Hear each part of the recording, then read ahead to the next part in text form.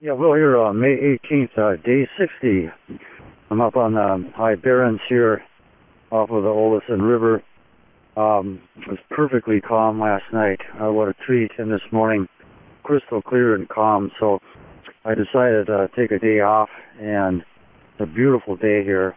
And I didn't do hardly anything at all. I charged my batteries way around. I really haven't had a day off like this in the last 60 days where it was totally warm. I had both doors of the tent, breeze flapping in, just totally comfortable and dry. It thawed, got up to about 36 today. I'm camped on a small little tundra lake, and so it's been a very, very comfortable day today. And then I just looked out about 15 minutes ago, got out of the tent actually to walk around, and I saw these huge boulders to the south. I thought, because the tundras are thawing, and it thaws pretty fast. I just couldn't believe my eyes. I thought, how could I miss that? And I looked at it again, they were moving. It's a herd of muskox, less than 100 yards from here. I mean, looking at them right now, just a huge size of these things. They look very healthy from this distance, and nothing really to fear.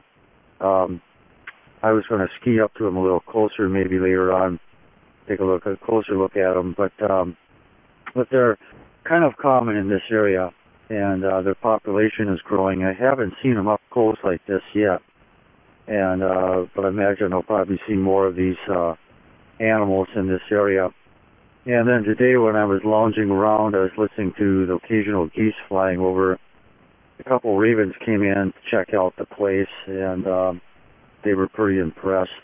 They were making some funny noises and checked out, and then they took off. And that was just a very peaceful day. And I don't know if anyone has ever worked out for a straight 60 days and then, taking a day off like this. It's just muscles are totally relaxed. I'm laying there, kind of in and out of consciousness, but just totally aware of everything going on here. My body feels great. My chest is, my stomach's like a board, really hard from the hard work, and but it's been a really great day off here. And there's clouds on the horizon, but it does look like this thaw could continue.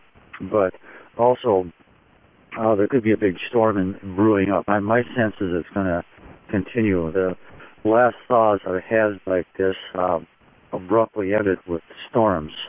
It almost seemed like the cold from the north didn't want anything to do with warm weather coming into the territory, but I think this one may be around for a while. So I'll see what brews up tomorrow, and I'll check in then. So this is Will here, May 18th, day 60, over and out.